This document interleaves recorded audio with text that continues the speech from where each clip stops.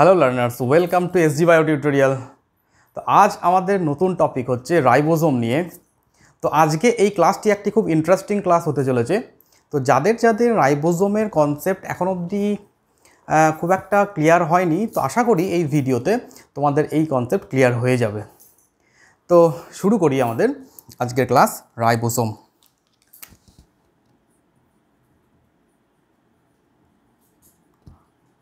Ribosome, তাহলে এই কথাটি, এই রাইবোজোম কথাটির মানে কি আমাদের? না, রাইবোজোম কথাটি কিন্তু একটি গ্রিক ওয়ার্ড, ঠিক আছে? তাহলে রাইবোজোম হচ্ছে একটি গ্রিক ওয়ার্ড। তো রাইবো, এই রাইবো এই কথাটি এসছে রাইবো নিউক্লিক অ্যাসিড থেকে। রাইবো নিউক্লিক অ্যাসিড বা RNA, ওকে। অ্যান্ড সোম কথাটি এসছে সোমা থেকে। সোমা ইজিক্যাল টু বডি, তার মানে যে বডি RNA কন্টেন্ট করে তাকে আমরা রাইবোজোম বলতে পারি, ওকে। এখন এই রাইবোজোম, প্রথম যিনি এই রাইবোজোমের উপস্থিতি লক্ষ্য করেন তিনি হচ্ছেন ক্লডে। তাহলে presence of ribosome first observed by, presence of ribosome first observed by ক্লডে। কত সালে? না, 1943-তে, ওকে। এবং পরবর্তীকালে রাইবোজোম আবিষ্কার করেন কিছু বিজ্ঞানী। তাহলে ribosome discovered by Robinson and brown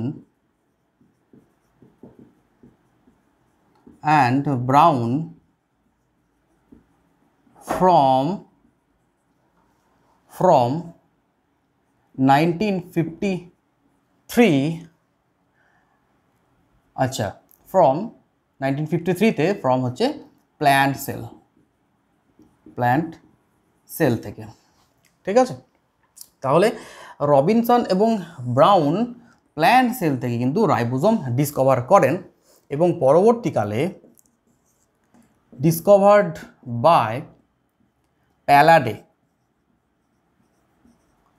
প্যালাডে কত সালে? না, 1955, ফ্রম অ্যানিমাল সেল।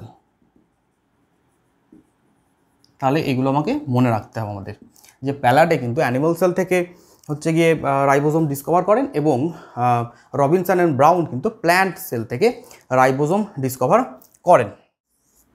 তাহলে রাইবোজোম দেখা যায় কোথায়? রাইবোজোম কিন্তু কোষেই দেখা যায়, কিন্তু কোন কোষে দেখতে পাবো? এটা কিন্তু প্রোক্যারিওটিক কোষেও দেখা যায় এবং ইউক্যারিওটিক কোষেও দেখা যায়, ওকে। তাহলে প্রেজেন্ট ইন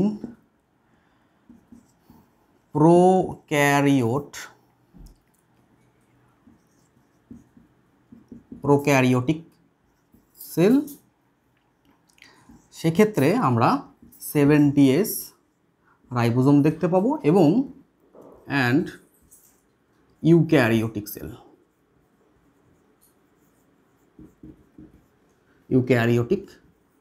সেক্ষেত্রে আমরা 80Sও দেখতে পাবো, প্লাস এখানে কিন্তু 70Sও দেখতে পাবো, ওকে। কিন্তু ইউক্যারিওটিক সেলের কিন্তু একটা এক্সেপশন আমরা পাচ্ছি, কি যে রেড ব্লাড সেল, যেখানে কিন্তু কোনো আরবিসি দেখতে পাওয়া যায় না। তাহলে এখানে একটা এক্সেপশন আসছে। এক্সেপশন হচ্ছে কি, এক্ষেত্রে আরবিসি, ম্যাচিওর ম্যামালিয়ান আরবিসি, যেখানে কিন্তু এই রাইবোজোম দেখা যায় না, ওকে। এখন এই যে রাইবোজোম, এইগুলো ইউক্যারিওটিক সেলের যে রাইবোজোম, এই ইউক্যারিওটিক সেলের যে রাইবোজোম, এই রাইবোজোম কোথা থেকে উৎপত্তি হয়? এই রাইবোজোমের উৎপত্তি কিন্তু নিউক্লিওলাস থেকে। তাহলে অরিজিনেটস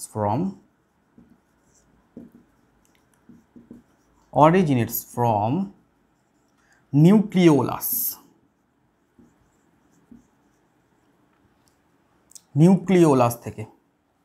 কিন্তু নিউক্লিওলাসে উৎপত্তি লাভ করে, কিন্তু নিউক্লিওলাসে কিন্তু এরা নন ফাংশনাল, মানে নিউক্লিওলাসে এরা কোনো ফাংশন করে না। ওকে, এবং রাইবোসোম তৈরি হয় কি দিয়ে? Made up of RNA plus protein, অর্থাৎ এটাকে আমরা বলতে পারি রাইবোনিউক্লিয় প্রোটিন।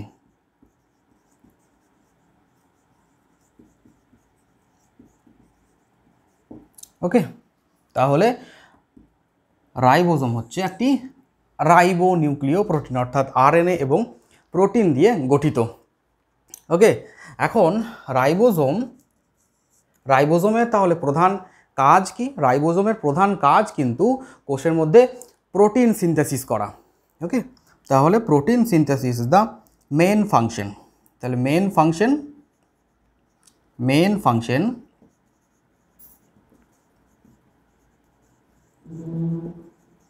কি করা? Protein synthesis. সেই জন্যে রাইবোসোমকে কিন্তু প্রোটিন ফ্যাক্টরি অফ সেল বলা হয়, প্রোটিন ফ্যাক্টরি অফ সেল এটি বলা হয়। ওকে, এবং রাইবোসোমকে রাইবোসোম একটি সেল অর্গানেল, কিন্তু রাইবোসোম এই সেল অর্গানেলের মধ্যে আবার একটি সেল অর্গানেল থাকছে, অর্থাৎ এই রাইবোসোম আবার একটি সেল অর্গানেলের মধ্যে বর্তমান থাকতে পারে। সেই জন্যে রাইবোসোম অলসো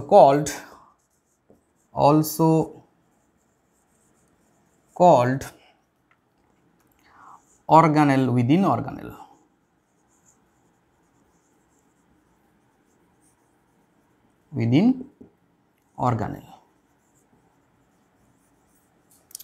এবং রাইবোসোমের আরও একটি নাম আছে, রাইবোসোম কিন্তু আর এক কথায় প্যালাডেজ পার্টিকেলও বলা হয়। প্যালাডেজ পার্টিকেল, কারণ এই প্যালাডে হচ্ছে গিয়ে প্রথম নামকরণ করেছিলেন বলে। ঠিক আছে, এই প্যালাডে প্রথম হচ্ছে গিয়ে রাইবোসোম নামকরণ করেছিলেন বলে একে কিন্তু প্যালাডে পার্টিকেল বলা হয়। তাহলে এই রাইবোসোম টার্মড বাই প্যালাডে, সেই জন্য কিন্তু একে আর এক কথায় প্যালাডে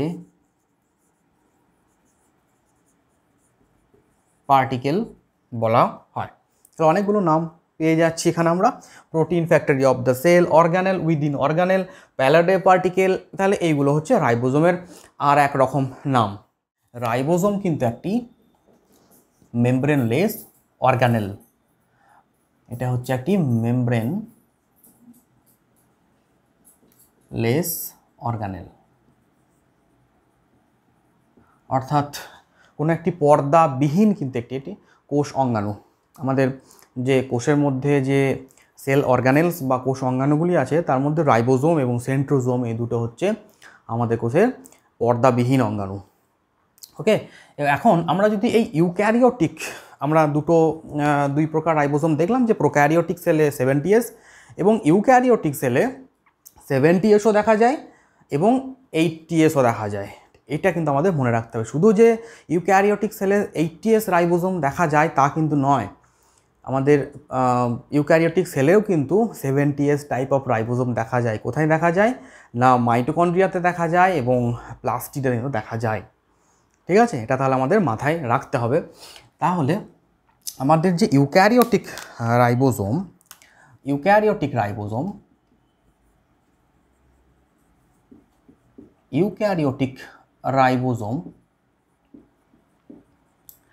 এটাকে আমরা কয়েকটি ভাগে ভাগ করব। কি না, এটা আমরা প্রধানত 3টে ভাগে ভাগ করব। কি না, একটি হচ্ছে সাইটোরাইবোসোম,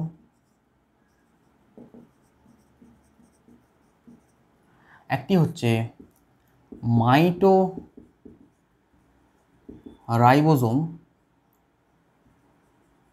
এবং আরেকটি হচ্ছে প্লাস্টিডোরাইবোসোম।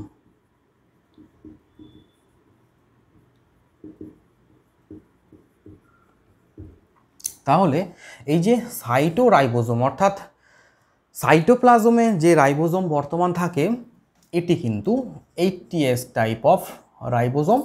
মাইটোরাইবোজোম যেটা সেটা হচ্ছে ভ্যারি করে 55 থেকে 77S অবধি, 77S অবধি, ওকে।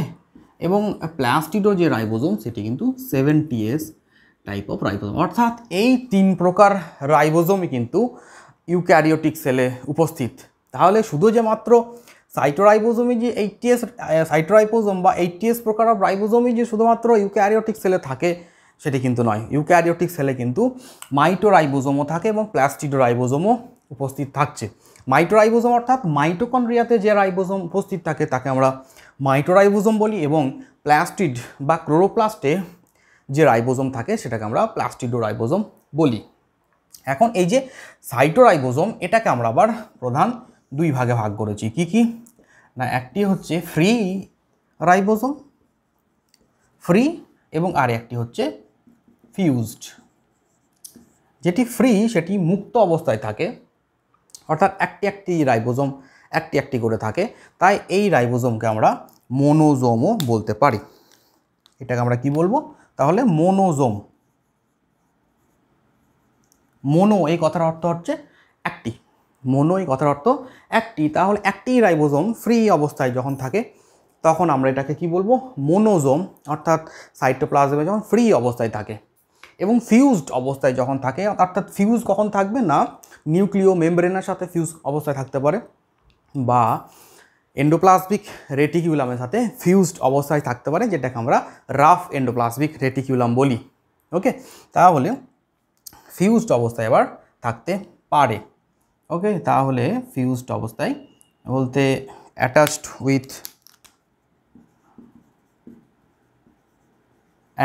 উইথ nuclear membrane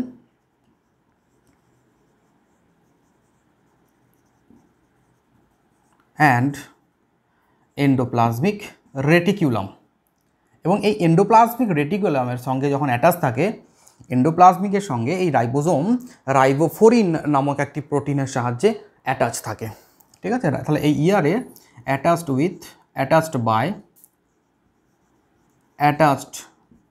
বাই রাইবোফোরিন, ওকে। তাহলে ইয়ারের সঙ্গে যখন রাইবোজোম অ্যাটাচ থাকে তখন সেটাকে আমরা অ্যাটাচ থাকে রাইবোফোরিন নামক একটি প্রোটিনের সাহায্যে। এবং রাইবোজোম যখন সিঙ্গেল থাকে তখন আমরা সেটাকে মোনোজোম বলি। কিন্তু রাইবোজোম যখন একটি এমআরএনএর সঙ্গে যুক্ত অবস্থায় থাকে, তখন আমরা তাকে পলিজোম বা পলিরাইবোজোমও বলতে পারি। তাহলে এটাকে আমরা কি বলবো? এটাকে আমরা বলতে পারি পলিজোম বা পলিরাইবোজোম। এবং এই যে দুটি সাব ইউনিট অ্যাটাচ থাকে একটি বাইভ্যালেন্ট আয়ন এর দ্বারা, সেই আয়নটার নাম কি? Mg2+ আয়ন, ওকে। এই যে দুটো সাব ইউনিট, ওকে, দুটো সাব ইউনিট, অর্থাৎ আমরা যদি 80S এর ক্ষেত্রে দেখি তাহলে আমরা দুটো সাব ইউনিট পেয়ে যাচ্ছি, যে একটি হচ্ছে 60S, একটি হচ্ছে 40S, ঠিক আছে। এই দুটো সাব ইউনিট অ্যাটাচ থাকে Mg2+ এই আয়নের মাধ্যমে। অর্থাৎ Mg2+ আয়নের কনসেন্ট্রেশন যদি বেড়ে যায় সেক্ষেত্রে কিন্তু দুটো সাব ইউনিট একসাথে অ্যাটাচ হয়ে যাবে। যদি কনসেন্ট্রেশন কমে যায় তাহলে কিন্তু ডিট্যাচ হবে, ওকে। তো এই হচ্ছে গিয়ে ঘটনা। এখন এই যে মাইটোরাইবোজোম, এই মাইটোরাইবোজোমের যে 50S এটি দেখা যায় কাদের ক্ষেত্রে? এটি হচ্ছে ম্যামেলসদের ক্ষেত্রে দেখা যায়, এবং এই 70Sটা দেখা যায় ফাঞ্জাইদের ক্ষেত্রে, এবং প্লাস্টিডোর ক্ষেত্রে কিন্তু 70Sই দেখা যায়। এখন এই যে আমরা বলছি যে 70S, এই S কথাটার মানে আমাদেরকে জানতে হবে। তাহলে S এই কথাটার মানে কি? S denoted from S is equal to S, এটাই আবিষ্কার করেছিলেন সোয়েদবার্গ নামক একজন বিজ্ঞানী। তো সেই বিজ্ঞানীর নাম অনুসারে আমরা এটাকে S বলি, অর্থাৎ S ডিনোটেড ফর সোয়েদবার্গ ইউনিট। ওকে, এবং ফর সেডিমেন্টেশন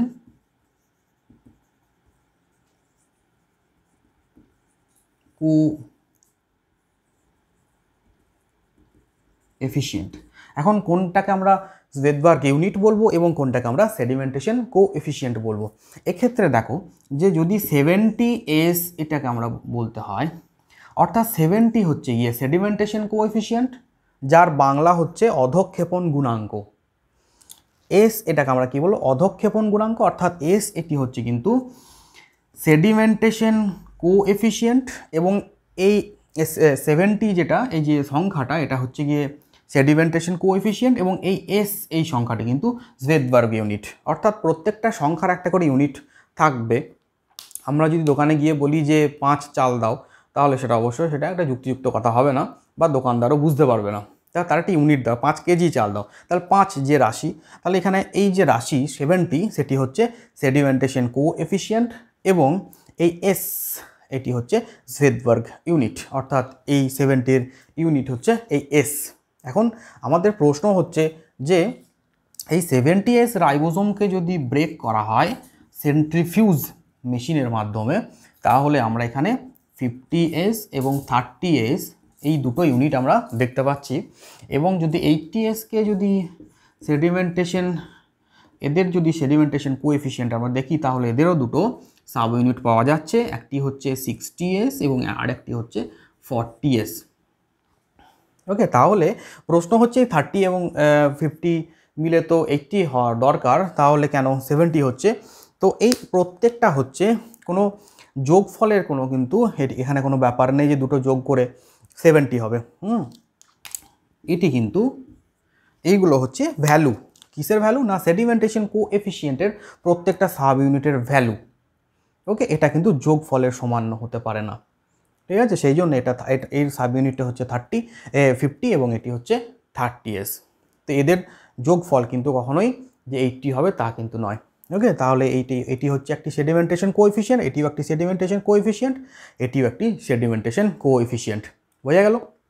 এই হচ্ছে গিয়ে এস এই কথাটির অর্থ। এস কথাটির অর্থ হলো কি হলো, জেডবার্গ ইউনিট, এবং সেডিমেন্টেশন কোএফিসিয়েন্টটা হচ্ছে এই রাশি, এই যে 70 বা 50 30 এগুলো হচ্ছে সেডিমেন্টেশন কোএফিসিয়েন্ট, অর্থাৎ বাংলাতে যেটাকে বলছি আমরা অধঃক্ষেপণ গুণাঙ্ক। ওকে, এই হচ্ছে আমাদের রাইবোসোমের কিছু বেসিক কনসেপ্টস। তো রাইবোসোমের আমরা কিছু ক্যারেক্টার দেখলাম, তাদের ডিসকভারি সম্পর্কে জানলাম, এবং তাদের যে এস বা তাদের কথাটির অর্থ আমরা জানলাম, তাদের টাইপস সম্পর্কে জানলাম। আমরা নেক্সট ভিডিওতে রাইবোসোমের স্ট্রাকচার নিয়ে অ্যানালাইসিস করব। ওকে, তো দেখা হচ্ছে পরের ভিডিওতে। আজ এই অবধি। অবশ্যই চ্যানেলটাকে লাইক, শেয়ার এবং সাবস্ক্রাইব করবে। ধন্যবাদ।